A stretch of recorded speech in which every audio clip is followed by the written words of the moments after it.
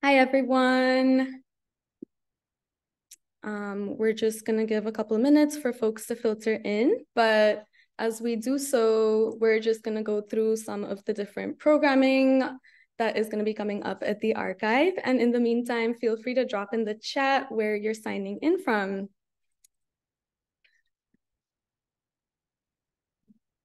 So I'm going to start by introducing Type West, which is a postgraduate certificate program in typeface design with public workshops and lectures. And you can learn more about our program on letarc.org/education. We do have a few open houses coming up, so feel free to sign up for those if you're interested. And then we just have a series of workshops and lectures which will be coming up as well.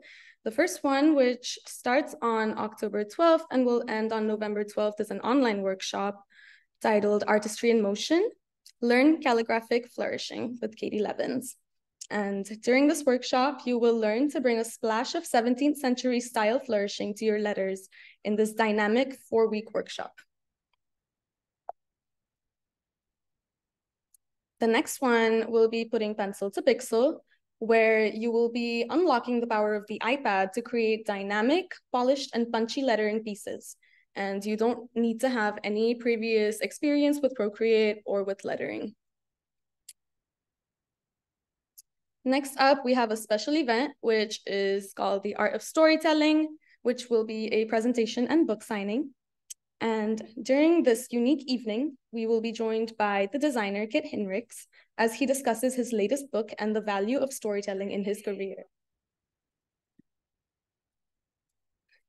Next up, we have Salon Series 44 coming up, which is in collaboration with our Subscription to Mischief exhibition, which is on view in our gallery right now. And during this salon, we will be joined with Chino BYI, also going by David Viorente and Kel Trofton. Chino is the longtime editor of the Source magazine's Graphics column. To find out more about any of those events that I just talked about, please go on our website and go to the events page. And over there, you will have the opportunity to either sign up or to learn more about any of these events. Finally, welcome to Salon Series 43. I will go ahead and introduce Sair really quickly and then hand it over to them. Sair Goetz, the collections programming manager at LFA, also my supervisor, received their MFA from Ohio State University and the Daedalus Foundation Award in 2017, and their BA in Visual and Media Studies, Arts of the Moving Image, and Documentary Studies from Duke University in 2011. In their personal art practice, Sair uses text, performance, video, sticky notes, and humor to develop queer speculative fictions. They eat lemons like apples and savor the fact that LMN is at the center of the Latin alphabet. Sair manages the archive's online programming, including virtual tours and salons, as well as our docent program. And during this talk, Sair will take us on an exploration of modular letter systems of the archive through the lens of transgender liberation. All you.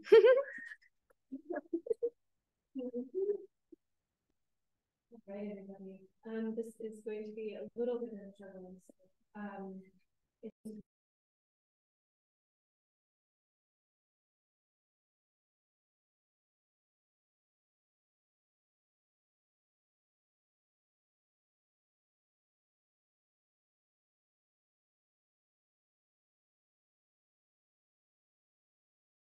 you.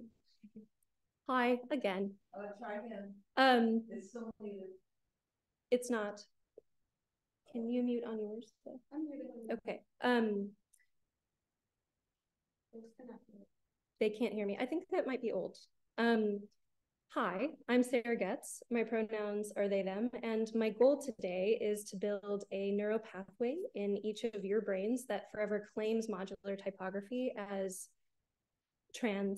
a trans non-binary ally. So some of you might be wondering, or maybe not, what is modular typography? And some of you might be wondering, why is this inherently trans? Interesting. I'm extremely close to my mic right now. Hold, please. Oh, people can hear. Okay. All right. Thanks, Ever. Okay, so the first question, what is modular typography? I will be answering very shortly. The second question, why is this trans? Will take most of the talk to unpack, but before I get too far into my favorite subject, I want to share a little bit about my approach to this whole question, philosophical approach. So you'll notice that the title of this talk is Claiming Trancestors in the Archive, not Finding Trancestors in the Archive. Finding trans people in archives or representing them in data in general faces a lot of barriers. Some trans people don't want to be seen as such for reasons of safety. Some chafe at what labels are available. Some have no appropriate labels available in their time period or place. And we have no record of their gender identities. So for all I know, and I dream about this, so I hope it's true, there may have been many trans people in the history of writing and typography, but that part of their story has no vocabulary in that time and space, or maybe they knew of their gender expansiveness in themselves, but they hid it for their safety. I imagine a lot of these things. Or perhaps any trace of their transness was just bulldozed by the dominance of cisgender binary in the years since they lived. So while this collection does in fact include the work of some trans people, and we've made a pile for the people who are here in person. By pile, I mean we set a table, a beautiful table. It's not a pile. That includes work of trans people that are in the archive. It's very pretty, which me and some dear colleagues helped me collect over the course of this past week. And I will release a list for those of you who are online. Most of what I'm actually showing today is not that. I only know of one work in the archive created by a trans person who is more than a decade older than me. And while anybody who is even a year older than me could definitely be a transcestor to me, where I can't find trans people, I claim trans tactics. So one such tactic, obviously, is modular type. So without further ado, for anybody who doesn't know, what is modular type? You would be surprised at how many times I find myself answering this question to strangers. And you'd think that I'd get a really succinct version of this. So the first book I'm going to show you is actually The Anatomy of Type by our very own Stephen Coles, who's blinking at me in surprise right now. Because there's this incredible diagram about the anatomy of type at the very start of it. So this diagram shows the way that type designers think about the parts of a letter. So we've got this horizontal stroke or crossbar. We have a bowl here.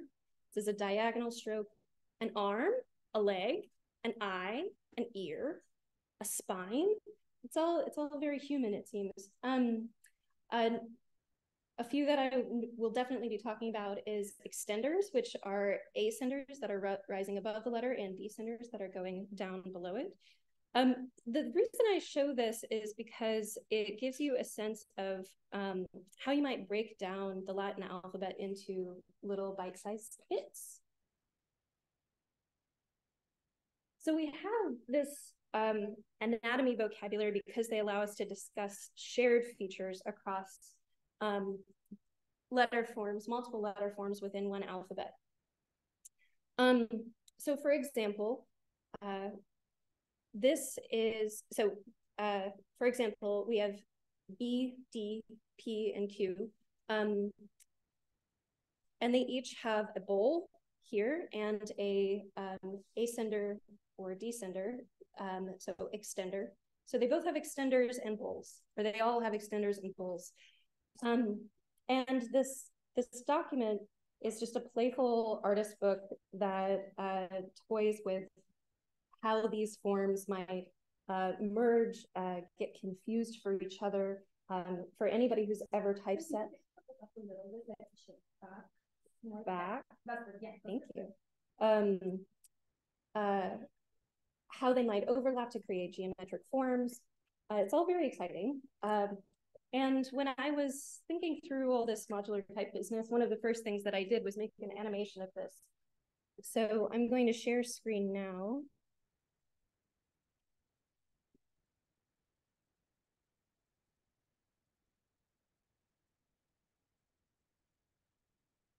And I'm sorry, one moment. That's how it always goes, right? Here we go.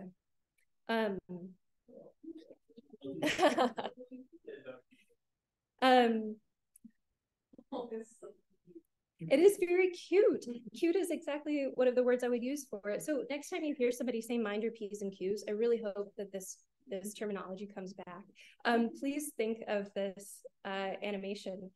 For me, it reminds me of this paper fortune teller that I and everybody else seems to have made in middle school.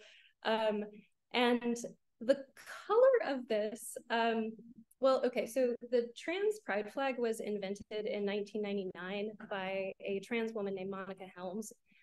Pink for trans women, blue for trans men, and white for non-binary people. Dole's work is made in 1967 in Germany. There was no trans flag, but there is now. So this work is trans now. I don't make the rules.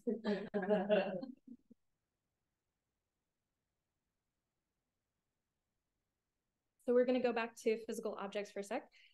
So when a type designer is thinking about developing the look of a typeface, I'm going to see if I can maybe get a little bit closer. There we go. When we're thinking about the look of a typeface, they're thinking about how each of these pieces of anatomy function together within each letter and then across the whole alphabet or the whole typeface. So my favorite demonstration of this is from Joshua Darden, who's a prominent contemporary African-American designer. And this was a process piece from making what I think is Freight Big. And it's from 2006, September 05. Love the date note here. It makes my job easy. And the thing that really came out to be for this is actually, oh, sorry for the shadows here, but this moment, balance this policy. So he's got two different serifs happening here on the E and the F. And this idea, balance this policy, just this little note to self, really struck me and made me feel at home, because the notion of a piece of type anatomy as a policy felt so much like what gender transition conversations have been for me over the years. The development, the amendment, the transformation, and the navigation of a personal anatomic policy. And I similarly relate to this note up here, which I'll just read for you because I don't know if it's legible. A perfectionist working in an imperfect medium. The second note I also love, a Bodoni with warmth, acknowledging that this typeface is paying homage to the scholar printer Giambattista Bodoni. So Bodoni is also the backbone of my next example of the ways that the anatomy of type gets broken down. So this is Bill Bully's Basics of Lettering. This is a manual for how to draw letters, paint them. And here we see our friend Bodoni.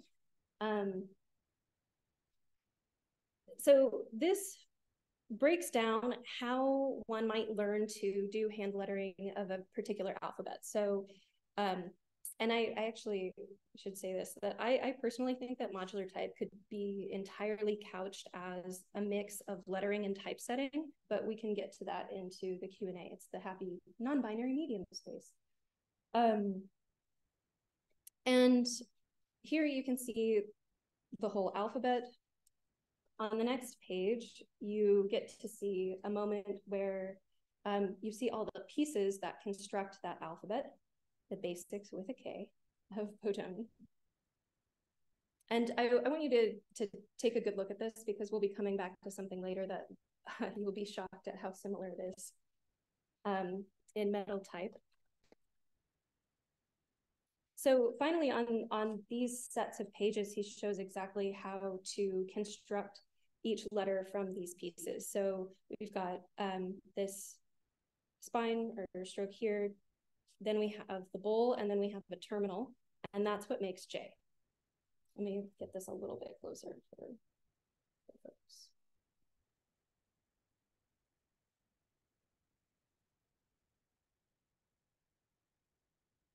So unless you've been trained in type design, you're not likely to see letters casually as something that is made of component parts, or you're not likely to think about it anyway.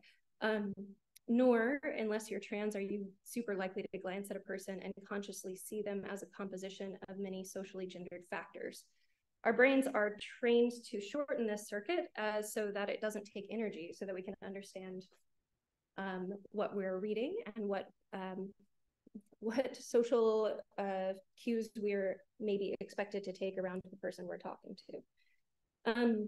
So another accidentally gender expansive item in this collection is a type comparison manual from Letraset. So this is, let me get further back out. A little bit wider here. Is that? Okay. Wonderful, thank you. So this company made rub-down lettering, which I will get into later. And in 1967, in Germany, they created this wild catalog. And it was designed to help you compare headings, subheadings, and body type. So we've got a nose with our subheading. Be gentle here. We've got some eyes with some great eyeliner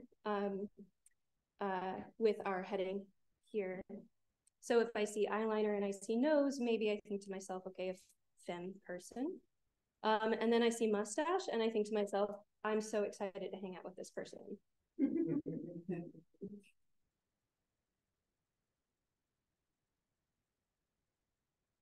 So this is a location of type play, but also of body and gender play.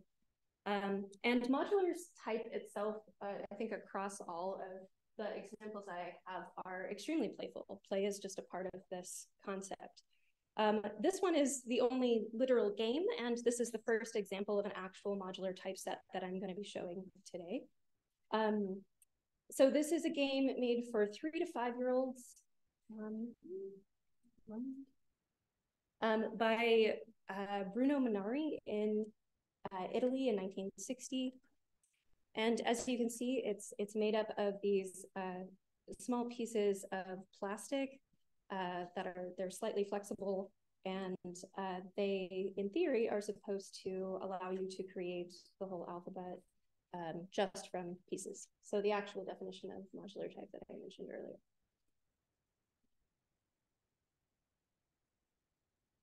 So it might not be like the most legible, but it's pretty fun.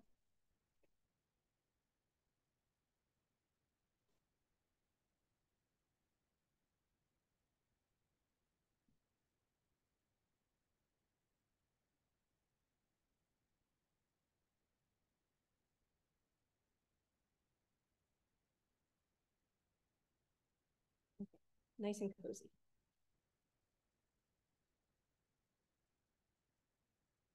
And she, just in case you lack imagination, it gives you instructions.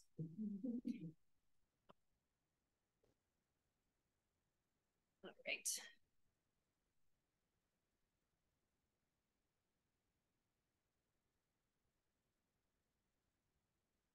So while there is that element of playfulness that I was mentioning across all of these items, the modular type systems proper existed in serious commercial printing long before anything that I've just shown you.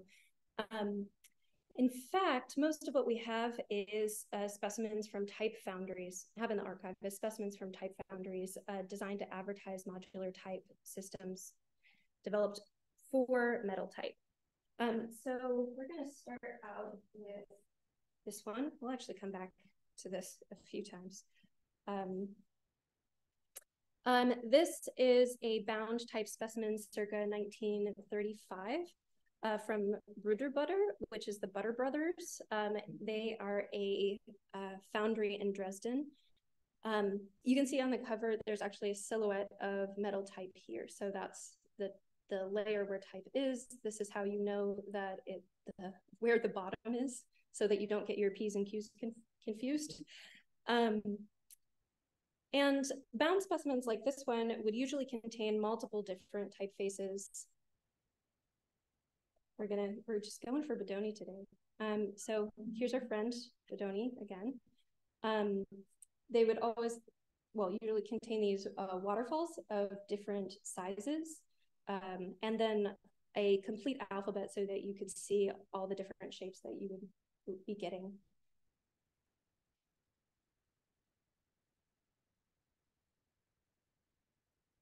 So these were essentially catalogs of metal type, and they would be sent to printers who would decide what they wanted to buy. So often these, in the back of these specimens, so in the front you would see all these typefaces, and in the back of these specimens you would see, I'm going to get a thing. You would see examples of ornaments, borders, vignettes, etc., that would help folks do whatever design task they needed to do. Oh, and also these more borders and bars here at the back. Sometimes you would get like fancy drop caps. Sometimes you would get these wild ornaments. And when you ordered something from one of these places, you would get shipped to you a whole box full of these. So I'm gonna bite in. Here we go. Love it. So these are sorts. If you have never done any typesetting in your life, this is what you would actually be sticking together on a little tray and then putting into the press. Anything that's at type height, which is this area where this red L shape here is, would get inked, and then paper would be laid on top of it and or put somewhere else in the machine, and then put on the type so that you could get an impression, a light kiss. And so in a print shop, though, an innovative printer could actually print with anything. This right here is an example of a really exciting print job this is a print called it's a book called For the Voice, that is the print of a poem by Vladimir Mayakovsky from 1923 in Russia. And these were made up perhaps of just bars, spacer bars, that were used to create space between other type. This is made from the scraps, I think, of a print shop. And it's exciting because you get these moments of illustration, but you also get some really wacky type or letter forms we have here, just from, like I said, print shop scraps. And again, this really wild illustration. So this is, if I didn't mention it yet, Elizitsky, For the Voice. So we're going back to the Butter Brothers. Around a decade later, we have this evidence of print shops type foundries, who are realizing going to everything but the right bookmark. Here we go. Print shops who are realizing that these printers are going wild in their own shops and making stuff out of anything they can lay their hands on. So we get official modular type. So if you'll take a look at this, so this is negative positive, also known as NAPO. We have this outline pieces here, and then there's interiors here. And this is border material. It's almost identical, except that the shapes have been adjusted to perhaps mimic some type anatomy.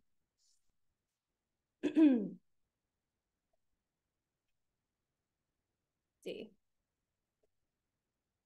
So on the previous page, you can see this introduced where we have our negative, our positive, and these together, which would be printed separately into two different runs.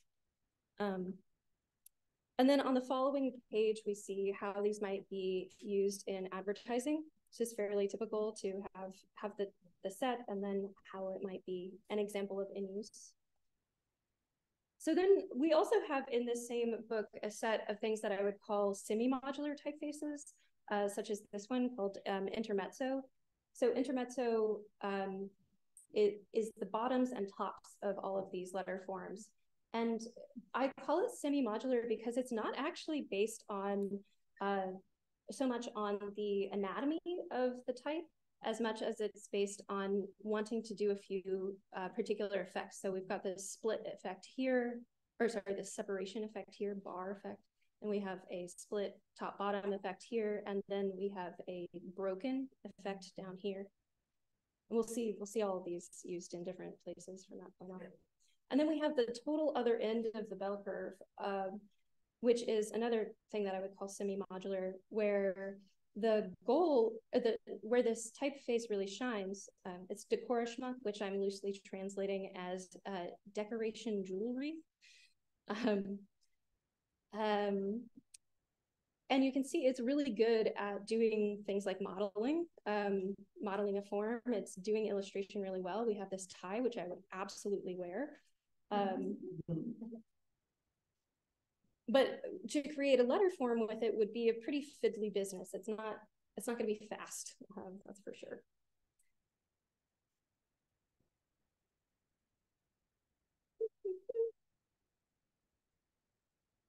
All right. So intermezzo, NAPO, and the dekorishma did a fair amount of traveling. So we are lucky enough to be associated with a designer, docent, editorial correspondent, and dear friend of the archive, Tanya George, who wrote a fascinating, fabulous article for our blog about the ways that type moved from country to country. In some cases, they were matrices that were licensed from one foundry to another. And in some cases, we suspect they were just outright appropriated. Copied maybe from print material that they saw, or one of these catalogs. One particularly exciting of the former strategy of licensing is that of the Gujarati Type Foundry. So this type specimen was published circa 1940 in Mumbai. And let's see. Here you can see intermezzo, which was renamed as the Narsin series. And they actually show you all of the pieces that you might get in this kit, and then show you how to construct them here. You have positive here and negative. Decora is also in here somewhere. So there's a handful of things that are interesting about this layout. Doing my due diligence to protect the spine of this book because it's a little fragile. So get cozy while it gets cozy, please. I like the idea of being forced to take care of somebody else or an object's body. Reminds me that I have one too. So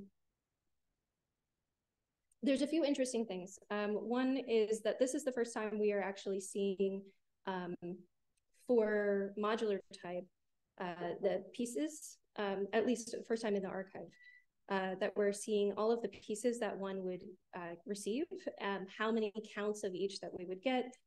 Also, they are labeled in number. I'm going to try to get a little closer. We're getting some labels in number. And then because they are then labeled, they can make this tutorial essentially of how to use it. So we know that this is two rotated would be here, here, and there. And so you can actually learn how to use the modular type based on how it's being advertised here. So the other thing that's really fascinating about this one is that we are seeing it in 3 different scripts here.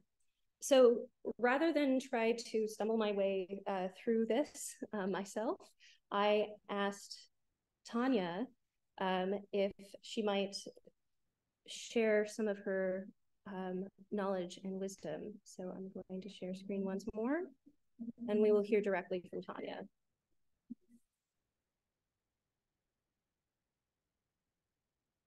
I'm not hearing anything, are you?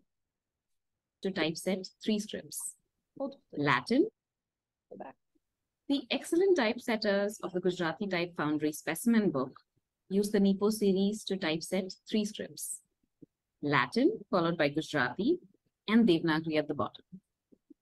While I don't read Gujarati, I can easily recognize its letters, thanks to the bottom terminals turning right that have been retained by the designer.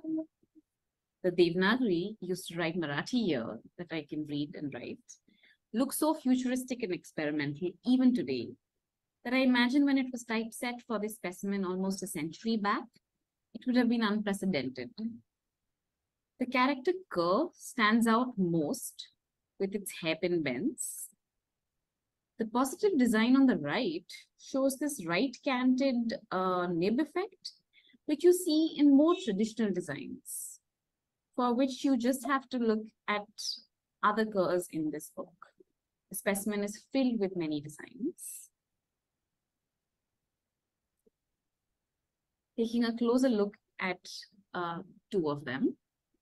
On the left, you have the modular blocks that have a forced perpendicular connection to that central vertical stroke. While on the right, you see a more diagonal connection, and the curves don't turn at breakneck speeds. These forms draw from Devanagari's calligraphic roots. The modules of the Nipo series kind of forced the Gujarati Type Foundry typesetter to keep what was essential to legibility, but use a creative license with the overall forms themselves. Almost like force-fitting Latin letterform features onto a different script, but in the hands of the gifted designers at work here, they shine. I haven't come across the use of Nipo for Indian scripts elsewhere, but apart from the ambitious design, it might also be because of the number of blocks in a font set that might not be enough to typeset a lot of text in Indian scripts. Thanks, Tanya.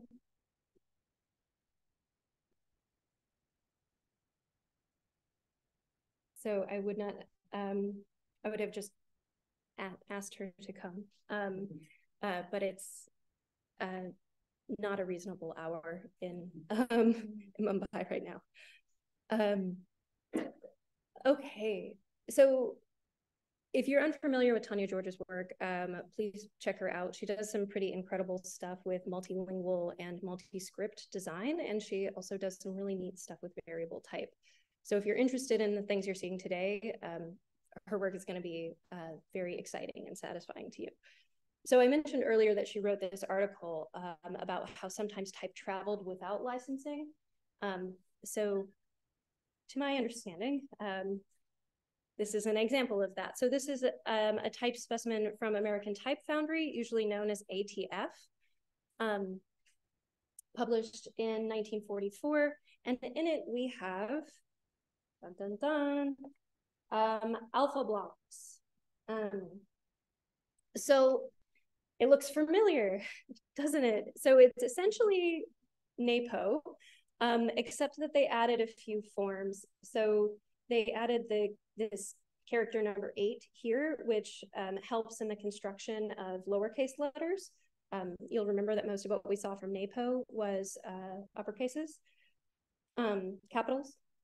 And they also added a few things that would be, you would be able to form them with NAPO, but you would have to double things up on top of each other. And then they added a few mirrors.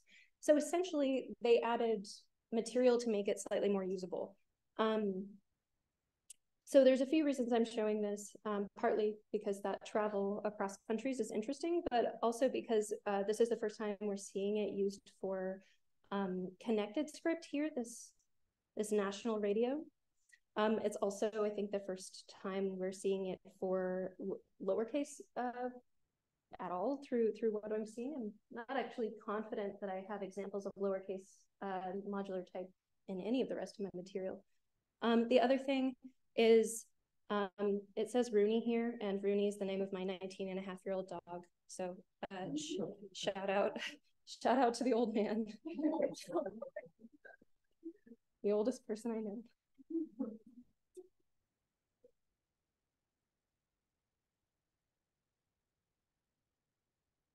So our next example, I'm hoping that you can acknowledge by now that modular type is just cool.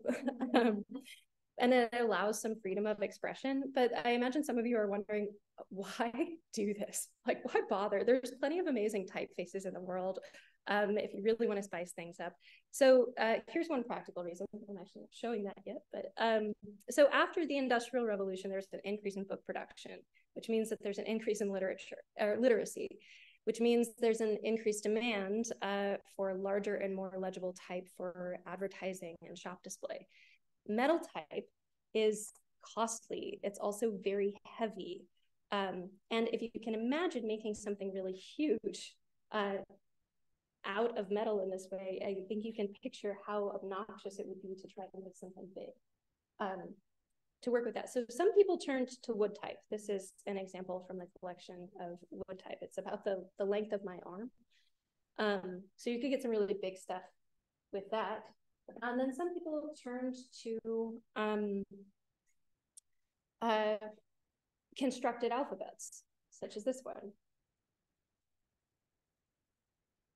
So you can see here that you can actually just insert more pieces to create taller forms.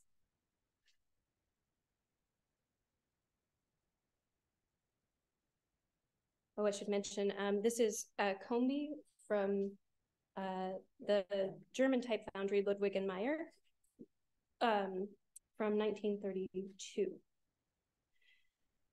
So you could get this variety of heights, and its horizontal lines here are pretty reminiscent of those spacer bars that I was showing you earlier in for the voice. And I've often actually wondered myself if this was just somebody's type shop experiment gone really serious.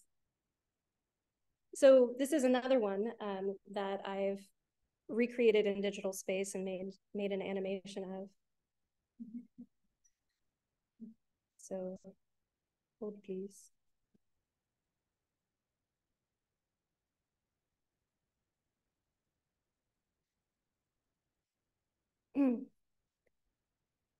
So this is the first in an ongoing series of digital animations in which I'm articulating modular type as sort of a little manifesto space for ways that it could be a useful ally in my gender journey. I found Combi useful in thinking about the ways that my experience and expression of my own gender is rather constrained by the environments I'm in, rather than my own perception of it. It's sort of the goldfish effect. Is it goldfish that do that? Yeah, okay, yeah. So the goldfish effect. So in other words, I guess I think of my gender experience as modular enough that it could grow to any size, given the right space. Thanks for those snaps. So another typeface that I found useful to think through in my gender journey is Nebbiolo's Meccano. So it's Fregio Meccano, Meccano maybe. I asked an Italian speaker directly in front of me. And it means, so Fregio means ornament and Meccano means mechanism. Like Combi, it can expand vertically. The thing that's exciting about Meccano is that it can also expand horizontally. So here's the original specimen here. Like before, we see that it's got these, well, maybe you can't see here, but it has numbers, but it is not labeled. We're not actually getting a tutorial here. It's a little delicate. So I also animated this one.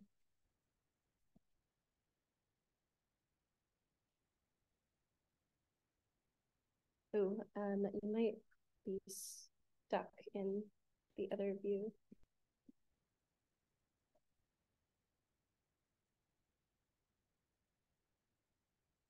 Hold, please.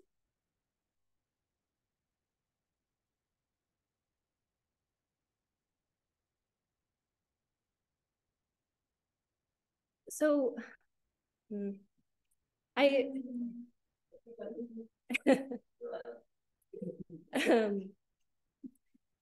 so I was animating this one over the summer, June and July, and I found myself really overswept by Pride season, and that season always brings a lot of joy and a lot of anger, and gratitude and grief all together.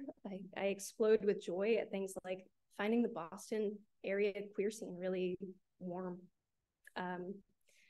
I explode with anger at some of the battles that I know we're all really tired of fighting. And grief at the backdrop at climate change, especially this summer, and the chronic migraines that smoke induces, and gratitude at every single ray of sunshine that I get to touch my face. So I based this animation on the pace of fireworks, which also explode.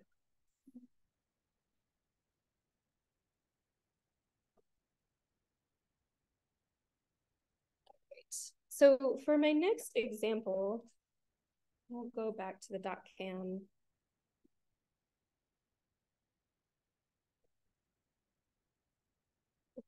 I have this big heavy book.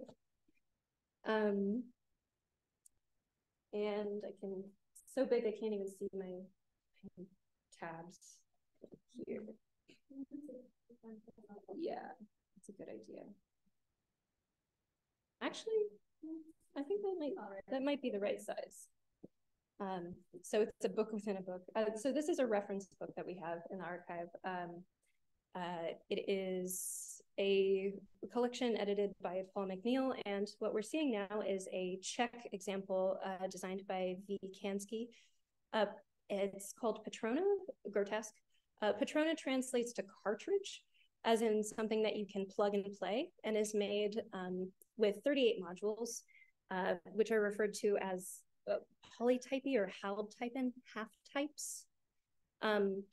It's remarkable because it's actually designed to work with both Cyrillic and Latin letter forms.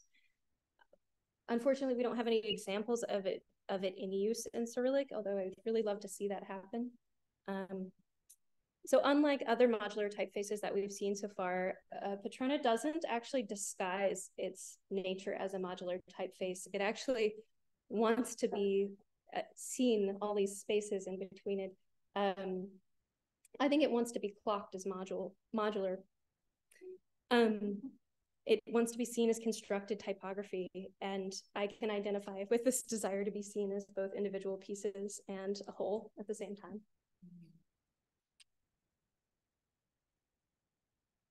So our other example here was never made into a metal typeface. This is from Joseph Albert's, it's combination shrift.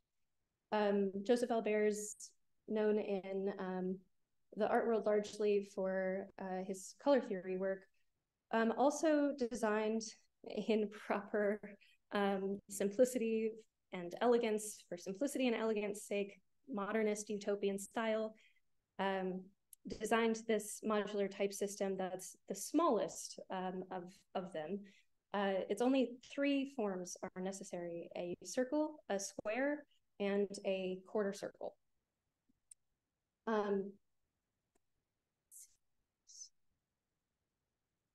Yeah, so a lot of the demonstrations of this that he created, these sort of sketches, show it also existing with these 10 forms that would make it more practical if you were using it for on letterpress. But like I said, it was never made into such one. So the entire alphabet in 3 shapes is pretty nuts, pretty exciting, and that reduction tendency is something that shows up across many of these things. Y'all saw in Gujarati Type Foundry, it bragged that NAPO was only 15 elements. And some of that is because it's just a bargain. It's a smaller amount of material to buy. You could just recombine shapes. If anybody's ever run out of a letter while they're typesetting before, you know the pain of trying to invent an L from nothingness. So, well, where are we here? So, can I get a drum roll? Can anybody do that? Amazing. Thank you. So now, for the moment you did not know you were waiting for your whole life, hailing from Barcelona, Spain, from one wild individual named Juan Trochu Blanchard.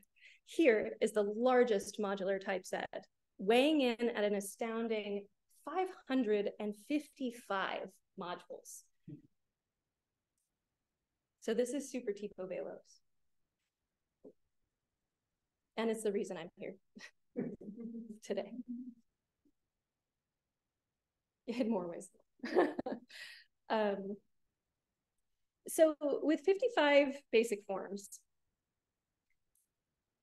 and 3 to 5 forms roughly used per letter, you could make up to 4 trillion different letter forms with this typeset. And to me, that sounds about just the right number of genders to experience in a lifetime. So, welcome to the House of Abundance. So, I could also imagine this getting really overwhelming. And it seems that so did they, seeing all of these different character sets. So here you've got these character sets. And hey, doesn't this look a lot like that lettering manual that we saw earlier from Bodoni, of how to create Bodoni? The forms are really similar, which I never would have thought to myself just sitting in my studio working with them. But the archive provides a lot of connections. So yeah. So in order to advertise this typeface, they simply made many examples of different alphabets that one could create. It keeps going.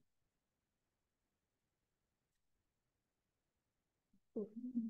We hate spiral bound things at the archive. At least I do. We also had these minis, like teeny tiny friends, that have slightly different patterns inside of them. There's alternates for the biggest forms. Oh my gosh. So we could do this for the next 3 hours of our lives. And trust me, I would be happy to. But I'm going to give you a little walkthrough of what these look like. So this is a publication called Novatum. It was started out, so this is the first one. We have 4 volumes of them. This is the first volume of this publication, and it was created by Esteban Blockman Trochu. Same name. Do not know what relation, if any. And so this piece, or this item, really, it feels a little bit like just a design magazine, something that might be for advertising, but just might be for thinking through things. I'm not totally sure. There are a few essays in it and a lot of samples of type. And it's clear that one Trochu Blanchard was thinking hard while working on this. So we actually have some examples of some illustration made from ornament that look remarkably like what turned into the forms that would later become supervelos. We have this example of just forms made from literally border elements and geometric forms that were around.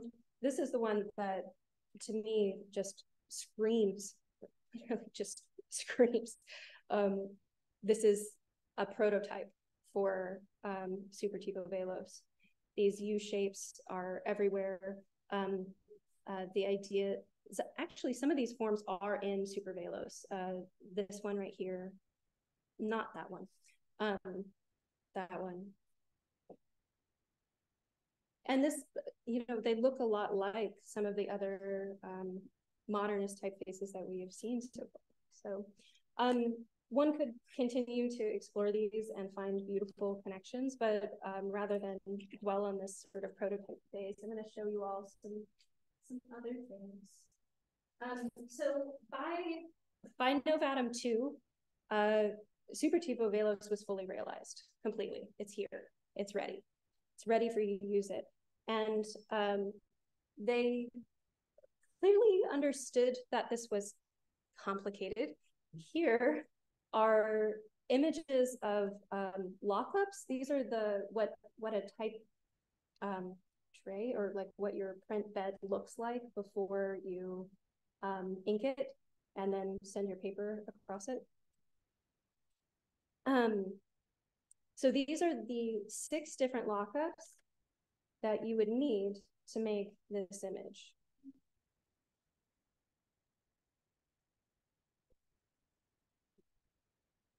And it's worth it,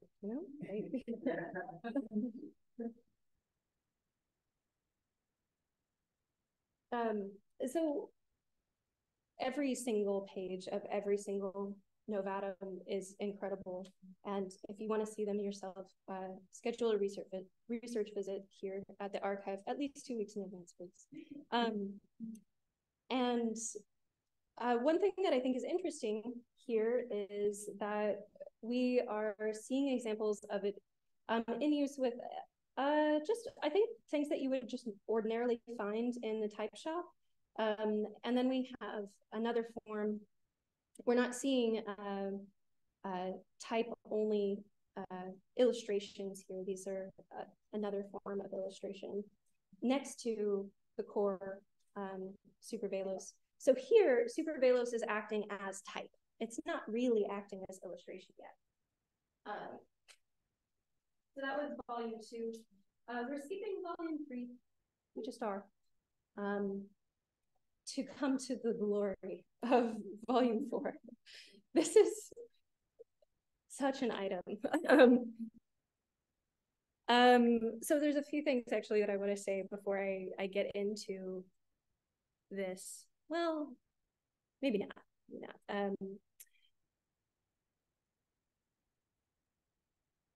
I totally stopped looking at my notes. This is why we're having a moment. Hold, please. All right, so this is the final, and truly, after you make this, what else do you need to do? You're done. Go rest. It's a walkthrough of a bunch of different forms of printed matter that one might execute with this system. And like I said, this might feel overwhelming to someone. So through these examples, we're also getting a thorough tutorial on how to create these. So we've got everything from business cards. This is a very cute owl. Check out this owl.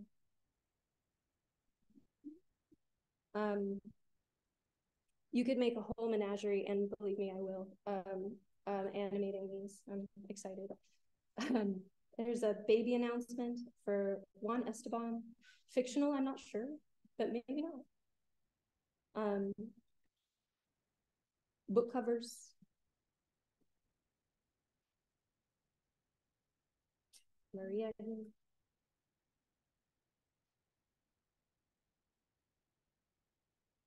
And then these gorgeous full page spreads.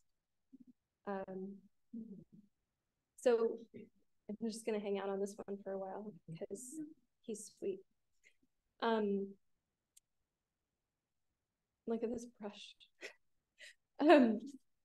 And oh my gosh, there's so many great mustaches in this book. You have no idea. If somebody with good facial hair potential out there is shopping for a new look, this is where you should go.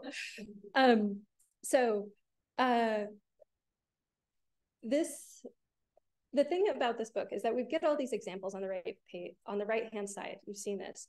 On the left-hand side of the page, actually it's on the reverse here, is all an imprint of every supervelos and other systems. This is just some geometric forms that were probably just ornaments. So you get every item of supervelos or every module of supervelos that is needed to create the work on the reverse side. You also get a list of what typefaces were used. You get in French, Catalan, and English, something that operates somewhere between advertising and manifesto.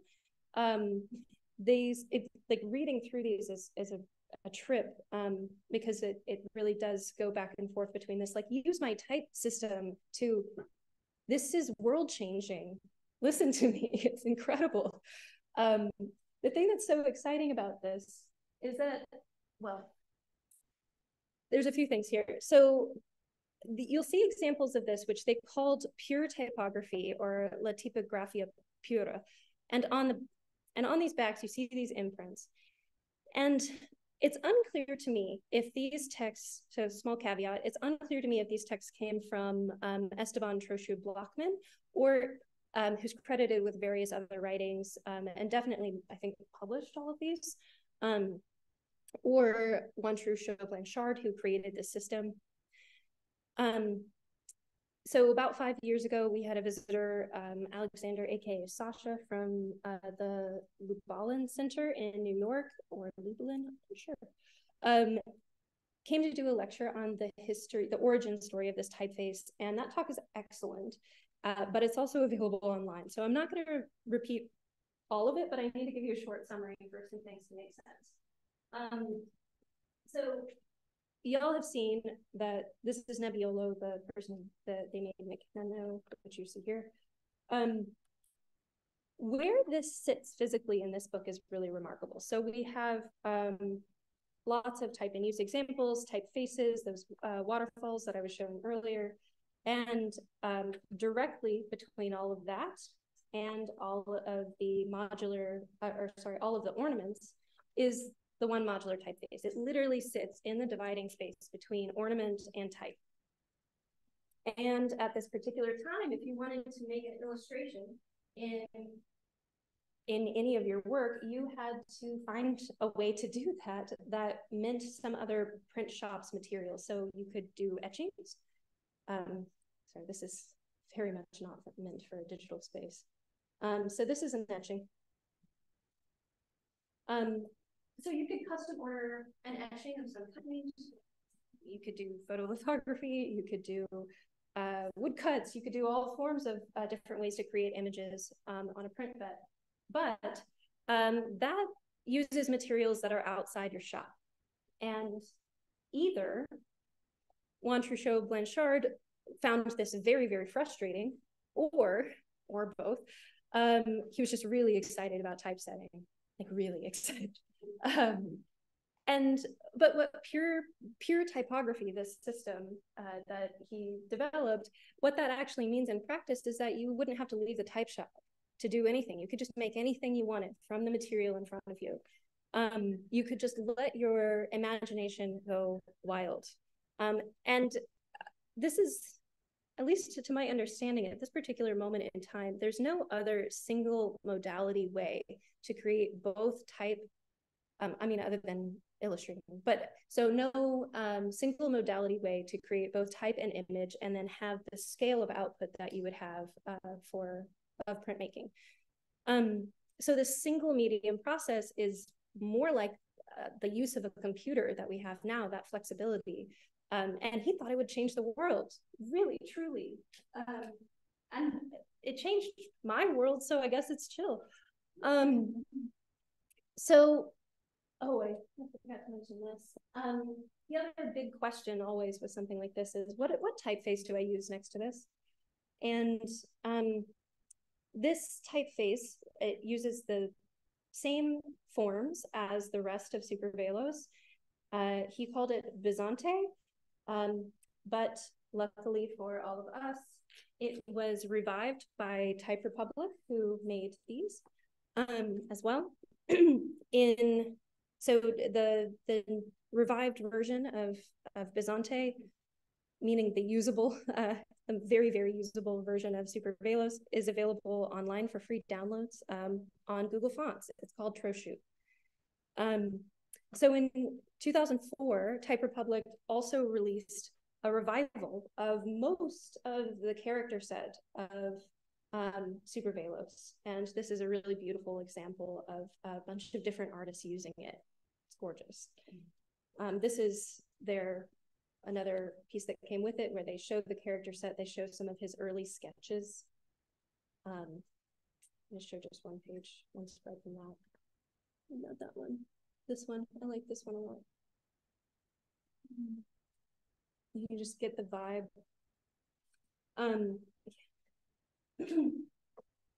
So for the sake of time, I'm just going to really breeze through a couple of other examples of contemporary modular type. So this, well, let's do that. So Supervelos, the digital version, is not easy to use in a digital space. The manipulation of something that is as simple as turning an object from here to here is just, it puts the mani in manipulate, like your hand really is the best thing for it. It's not that easy in digital space. And the folks at Typographic who made the digital Supervelos also made a handful of versions of those alphabets that I showed you earlier from the Abundance catalog. So I wanted to show another example fully. This is Mano. It's a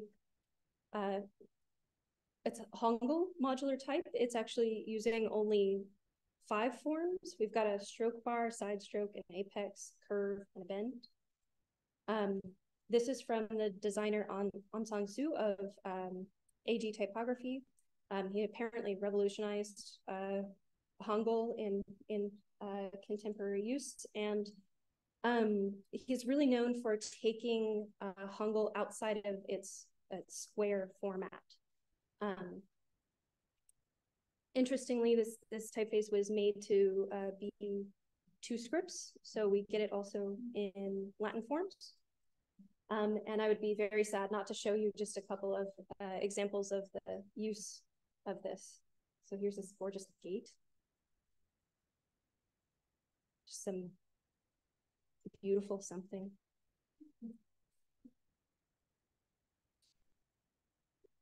I can't read this, but it just makes me, I don't know, it's emotive for me somehow. So the other contemporary thing that we have here is digital modular type is P22's blocks.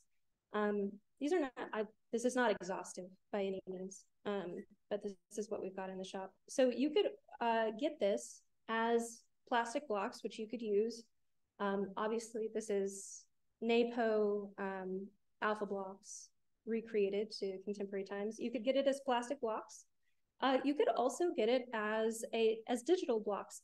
They did something incredibly smart here, which is that thing that I was complaining about how it's hard to turn things digitally. It's not hard, but it's harder than you would want when using modular type. They actually mapped each key, each letter, capitals, lower cases, and punctuation, to different, not just different modules, but different rotations of that module. So in theory, you could sit and type this out. And for anybody who's ever coded or used Adobe extensively, you know how beautiful it is to not use your mouse if you can. Yeah, so that's a very exciting digital specimen. So I actually think that the most exciting result of digital modular type is the flexibility that it gives us in working with other materials. So this is where the action is in modular type today, is stencils. This is also common in lettering for the last 100 years at least, if not more. So these should look a little bit familiar. We've got, these are from my personal collection. We've got combination shrift, our Joseph Belber's thing.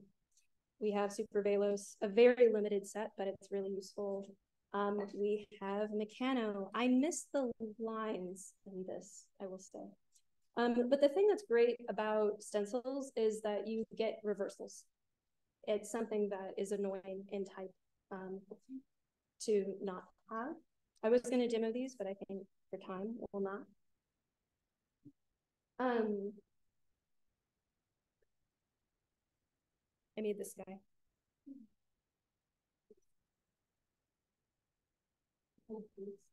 So I actually think that the best, easiest way that I found to use modular type, because before I stumbled across this, I was largely typesetting. That's what I was excited about. I wanted to typeset so badly with Super Velos, but it's just, I think you have to go to Barcelona to find it. I'm not even sure that it's there. If somebody can confirm or deny this on the internet, please, I'll be grateful. So what I decided to do with some grant money from the Daedalus Foundation was to make rub downs. So these were popular in the 70s. I mean, these didn't exist. These are custom ordered, but this technique was popular in the 70s, 60s and 70s, changed independent printing as we know it. And I love it because you can do some pretty cool stuff. It's really easy to manipulate them in space. Here, let me backlight this a bit. Let's see, competing light sources. Let's see how we do on the internet. Is that working? So what's really great about working with rub downs is that not only are they just really easy to manipulate, they're actually super fast. So I didn't mention yet that Super Tipo Velos was named, that Super Tipo Velos translated means super fast type. And this version of Super Velos really is fast. This is my own little manipulative or manipulating space here. But anyhow, so you can see how a simple design could come through in minutes using this material as opposed to, you know, hours using typesetting. And I have found that it's really useful in combination with digital space, though. So rub downs are really great because they are extremely precise, and they scan well is the short version of that. They make great vectors. And then I tend to put them into digital space to manipulate them further. So I'm going to share a couple of things.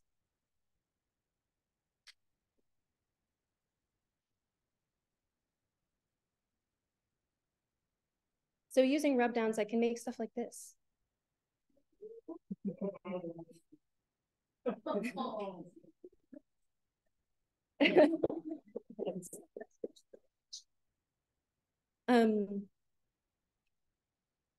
Yeah, it's just exciting. It's exciting to work with something that feels so flexible and so complicated at the same time.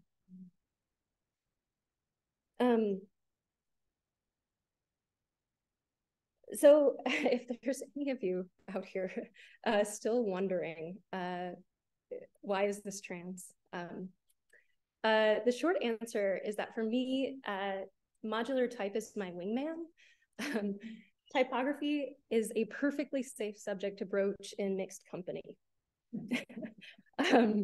Generally speaking, or maybe just kind of outside this building, a debate about typography is unlikely to result in violence. And modular typography has been a really great ally to me. It's a litmus test for a stranger's tendency to reject, tolerate, or celebrate complexity in something that they once saw as simple.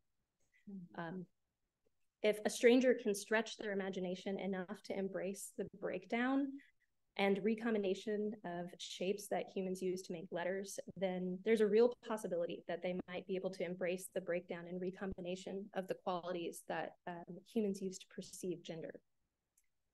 So if someone can acknowledge that expansiveness and combinatorial potential of supervelos, perhaps they can acknowledge the expansiveness and combinatorial potential of me, us. And through my work with supervelos in particular, aka super fast type, I feel like I've found a form of solidarity. It's a support, a feeling of being seen that has kept me afloat in my darkest, loneliest moments.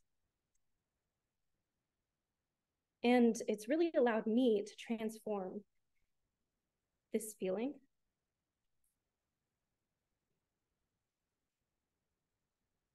You can read.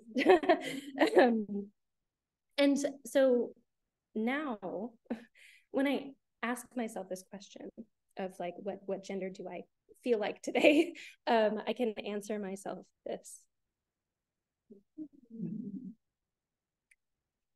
Just a super fast type. Thanks, y'all.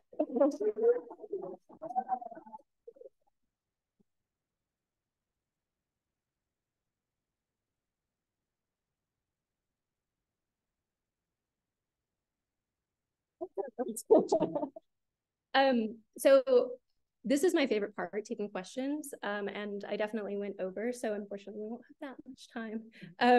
But before we take questions, I want to thank folks who've encouraged me in this line of research, some who will see this in recording, and some who are here.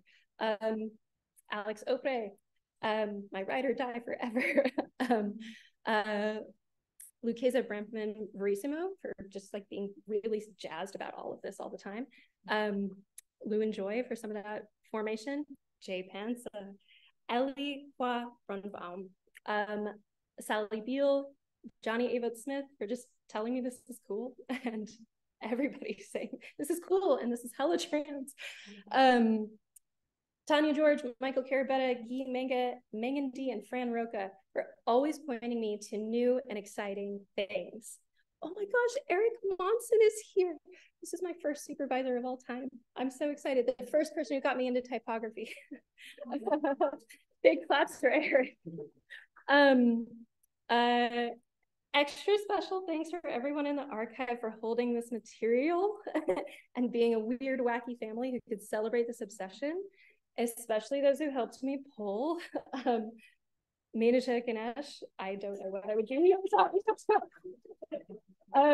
Stephen Cole, Paula Knoll, Jada Haynes, Elise Carlton, who's on here somewhere, Nikki for handling the doors tonight. Manisha again for all that they do. And of course, my partner Nick Blixey, our dog Rooney, and most especially my cat Combsy, for listening to me geek out at all the hours of day and night. So I actually have twice as many objects as I showed, and possibly twice as many as stuff to talk about. And I'd love to take questions, and maybe if something's relevant, I'll pull it out. So thanks. Oh, question time.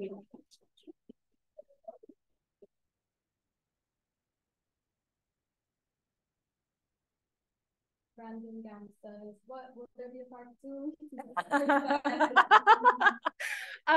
Yeah, maybe. We could figure that out. I think it might be like a small class if I do it that way, but this is I actually could have talked about any single one of these objects for probably half an hour. So maybe if somebody works at a university, hire me to do a course. Yeah. Questions about type? Any extra knowledge in the room? I'm, I love this, but all geeks alike. Masterclass. Love it. Thank you, Brandon Gam.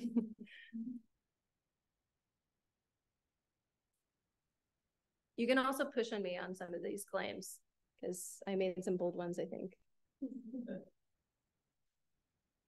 If everybody's silent, I'm going to talk about lettering again. I have a question. Yes. What's the name of the paper color that people on? That's like the computer version. I really question mark. Okay, perfect. Love it. Let me see if I can find the name written out. Otherwise, I'll just draw it. Oh, you did.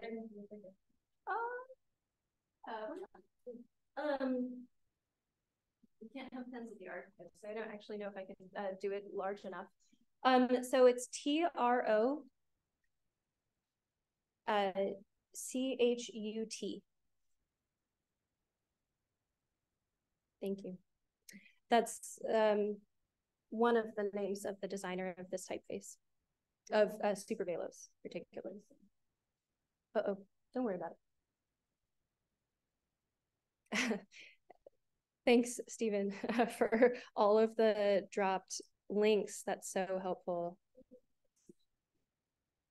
Question. From GSINO, if you were to design a brand identity for a trans organization, what modular type would you use for the logo?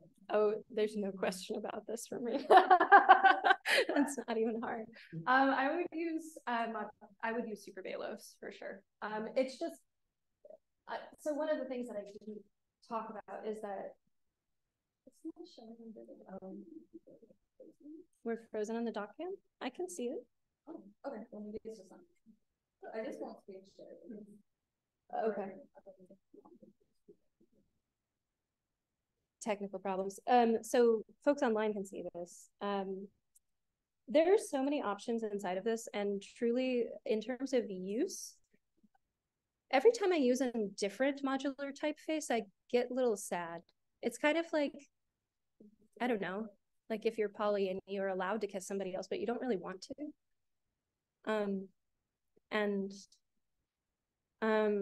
So for modular type, this is my favorite place. Don't worry about it. We're all good. This is my favorite place to play. It's my favorite place to think, and it's actually not as so. There's a lot of pieces, but it's not impossible to get your brain around. After 2 years roughly of working with this in this method, maybe a year and a half, I got to know that there's 4 basic pieces to Super Velos. There's these core bits. So for folks online, these for folks here, I don't know if you can see that, but oh, Tanya's here. Hi, love it. So So these core pieces, that there's these variants, these alternatives of, like we've got those as one set, and then we have these, what I would call connectors, which have, so there's a regular end on all of them that connect to each other, and there's one size for that. And so connectors to me are the ones that have two business ends, basically, two or more, that you can connect to things. And then we have things that are more like, I don't know, I kind of think of them as the terminals, meaning like they're ones that start larger and get much smaller. They look like they could have one complete end. You could always end stuff blunt. And then there's this other set, which are like the swashes. And those are ones that feel like they could live on their own. They look like they were created as a stroke and can live on their own. So I would definitely use supervelos, no question. What that logo would look like, I have no idea. How do we put trans people into logos? I'm more of an artist than a designer, I think. Although that's getting more blurry the longer I spend at letterform. No, not what I am, but what that distinction is. It's confusing. Where can we see more of my animations with modular type apart from this recording? Right now, Instagram. That's probably the best spot. That's where they'll end up first. As soon as I make something that's longer than 2 minutes, they will go to film festivals first, probably. And it might turn into this talk, but animated. Modular, ever-evolving lockup, that would be the only way to have a trans logo. You are right. Brandon Gam is correct about that. This is my Insta. Yeah. Yes. Stu, what's up? So you're using this in a way like a paintbrush, the way that we saw it illustrated in November's work.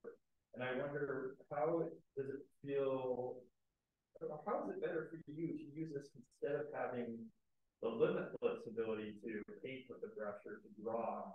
Why is it better for you to have these elements? This is a great question. I'm going to repeat it for these folks because I don't think it was audible.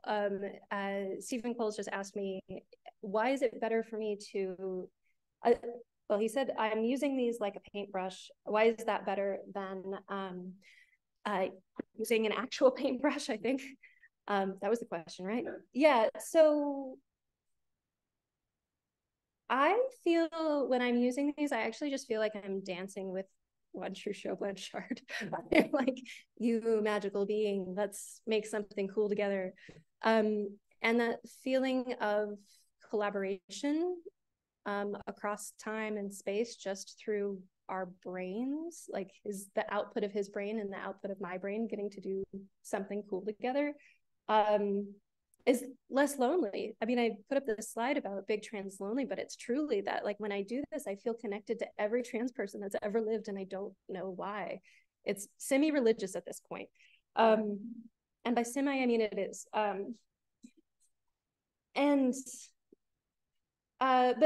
in a very practical sense, so there's the sort of spiritual side of it, which it cannot be downplayed truly, but the other part of it is that constraint breeds creativity. Being stuck with these forms, and I have drawn out actually a few forms that I would like to add to it. I kind of, I don't know about ATF with alpha blocks. I'm really not sure about that, the history of that or the ethics of them taking it, but they added stuff to NAPO, and what they added enabled something else, and I care about that. And I have a short list and a drawing. So one of the things that I love about these is that I usually come with two tools. One is my thing that helps me rub them down, and the other is my X-Acto knife, because I find myself cutting up supervelos all the time. I use pieces of it all the time. I've got a little list. Next time I get rub downs made, I have some forms to add, which are just they're just further broken down pieces of the typeset, but there's some stuff missing. I don't even know if I have all 555, but maybe.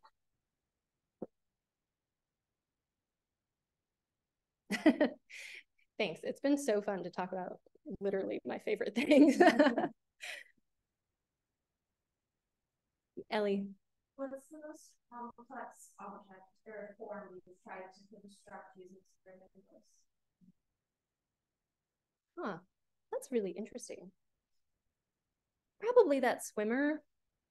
And I tried to do it at a smaller scale than I should have. I didn't quite know when I was getting started. That's why I've got these this set here that you saw me do this little demo on. That'll actually turn into something at some point. It's interesting. I actually was serious when I was talking about his menagerie. He's got all of these examples of like beautiful roosters, fish, all these different creatures in there that I think are really exciting.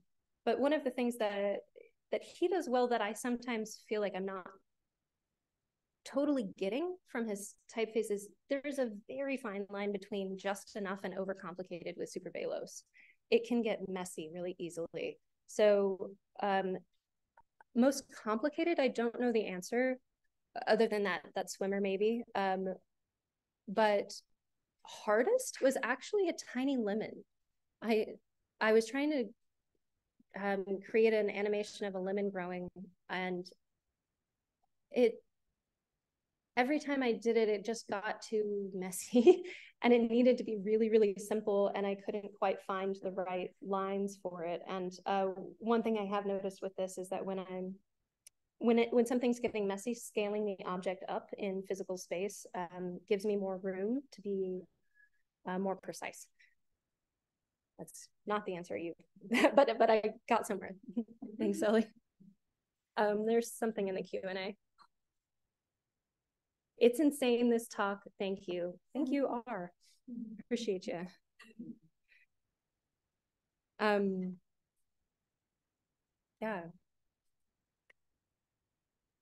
Yeah. Really technical question. When you animated this new figure, was it digitally done? Was it stop motion? Like,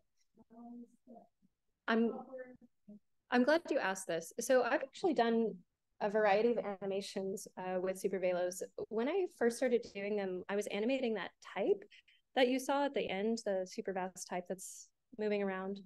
And I wrote my own software to do that because I wanted to have a backbone that stayed the same, and then essentially limbs, like the arms and the legs, the terminals, etc., of the ears of the type to have movement in them, and but for it to really be clear that it's the same thing. And that actually came from, I'm also a hula hooper, and having a core that an object is going around is really nice. And it, I don't know, makes me think more fluidly. But so for that, I could not find software that I thought was useful to me. So I just wrote my own in Python, and which was useful for me, although it feels a little silly now. But then the swimmer, I did a combination of stop animation and digital. What you find, what the end product was, is something I exported from After Effects. Turns out coding helps a lot when you're using After Effects. So I actually like that software now after 10 years of railing against it. But in order to create that, I needed to know what the basic forms were. And so for that, I needed to do something that is like flip animation, essentially. I created 6 different, more than 6 slightly, but 6 different states of the swimmer, and made a design for each of those, and then digitized all those. Ended up having to cut all that apart so that the limbs would move more fluidly in digital space. But yeah, the workflow was make an outline of what I think the thing is, print that on just an inkjet printer, use rub downs to make to make it in SuperVelos, scan those, turn them into a character animation in After Effects using like pinning technology, the same way that you see most character animation that's, you know, cartoons and stuff. And then, yeah, work from there to make it, think of it as frame by frame so that everything looks fluid. But I also, yeah, I studied film first before I got into any of this stuff. Julia Simon in the chat says, what artist has been an inspiration for you and your practice at life? Shay's laughing at me because, oh man, that question. I could list you 1,000 names right now. Ooh, so playing tonight, actually, all of y'all missed this. I'm sorry. So that you could come see me. Playing tonight at the Roxy is Soda Jerk. They're a sibling pair that does really wild appropriation videos. So their stuff is like they take characters cobbled together from all kinds of different sources and create narratives with them. If you, here, I'm gonna type this in, Soda Jerk, The Avalanches. That's the movie I first saw of theirs. And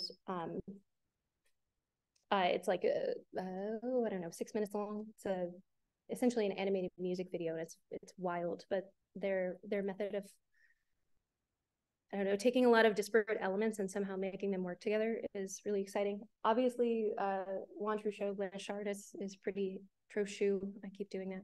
I switch the syllables. Is a big inspiration. I find myself looking at his stuff in detail a lot. But other major influences are my friends, sweet babies. Because it's lonely out here, you know. Like, but it's really nice to see people do some really cool things. So Jay Pansa's work is right here is really amazing. Yeah, I could go on this forever, so I'm gonna stop myself. Yeah, Jay. You kind of touched base upon it, but one of the things that you heard your voice about was like really funny. You refer to that a lot. But it's interesting to see this one occur, and parts of this surveillance you use so much for disability purposes, but the difference between using the grid tray and kind of, I was thinking about the negative spaces of like the things that you were showing us, not that this axis within them. Then you could make different types of just kind of skewing something a little bit, or you also touch base on like bringing down the modules, something smaller. So I guess maybe this is also a question about different type sets that uses this space that are expensive. Whatever form, that's not just like a grid panel. Yeah. Can I try to repeat it back? Maybe. So question being, so giveaway, Jay's work deals with grids, and they're the person I think of when I think of grids. And the question being like, can one get outside of the grid when thinking about a lockup? So the lockups, I keep thinking to myself that I can show this, but so for folks online anyway, you can see the lockup that's in the front of this.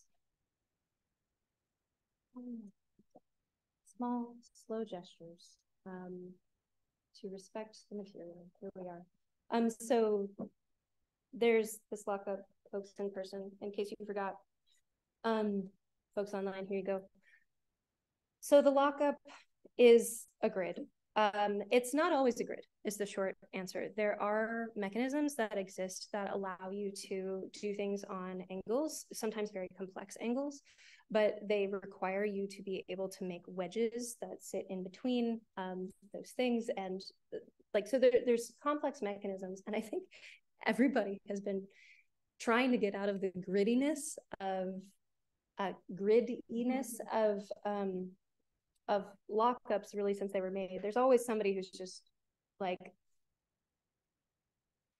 we must break down the constraints of this. And I think supervelos is an interesting thing because it is really grid bound, even though it's so comparatively organic. There's actually a really beautiful that you will love, and you should come see this in detail after, that like almost leans into the grid in order to break it. And I'll show you this up close in a bit, but for folks online, this is what I'm talking about. The J is in your color. It's actually in my color and your color. Wow. So there are ways to get out of it. I think typesetting with metal type will always have a relationship to it no matter what it wants. Using rub downs, actually, this is a thing I meant to mention, is that one of the things that I love about them is that you can overlap them. And so you really actually can completely escape the grid using these forms. And I don't know, it's hilarious. The whole swash thing is funny because I'm getting back to that whole lettering and modular type being the space between lettering and metal type,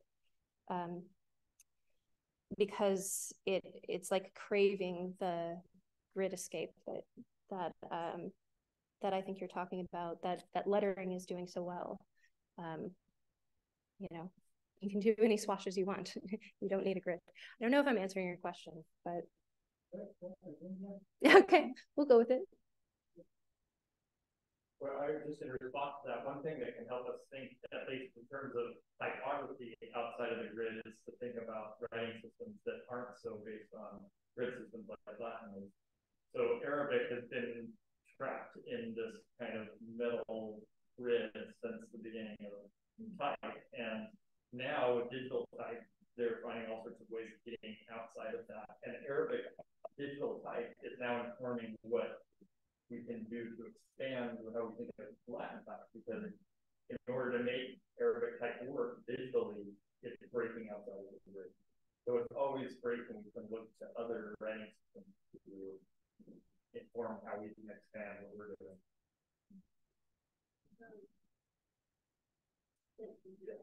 So one of the other items that I love in the archive that I didn't actually bring out is this one. It's a process piece. It's like what would you call this, Stu? Like it's in progress, sort of? These are notes from a type director giving advice to one foundry on how to make their Arabic type. So for folks online, notes from a type director about how to make Arabic type to a foundry. So I'm sorry, I did it backwards. So I'll lift it up in a second. This is just so beautiful because it shows this process of doing the rub downs and then using it to connect the forms of Arabic. So for folks here.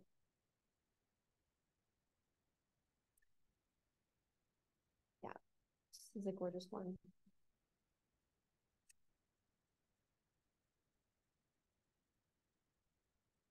So we're at least 15 minutes over time. Should we call it? Yeah, I'm going to call it executive decision. Thank you, everybody online. It was so nice to get your questions, and I hope I get to meet you all someday. Bye.